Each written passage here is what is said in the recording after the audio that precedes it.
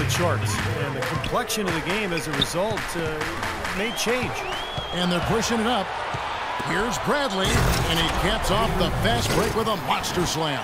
That's how you make it happen, guys. Ball pressure and then a run-up. And those are the kind of plays that will turn that deficit into a lead quickly. So solid defense on the ball, that's the key. Harris passes to Battle. And up the court come the Celtics on the break. Here's Lou, the rim-rattling two-handed jam. Great anticipation and awareness to come up with the steal and trigger the fast break. Wow, and now it's just a one-possession game thanks to that quick hitter. Fantastic basketball in the open floor. Here's Dellavedova, guarded by Bradley, and he gets it to go. Very effective screen to set up the jumper, and that was the key to that play. Smart passes to Lou. Off the pick, and it is flushed down with a nice jam.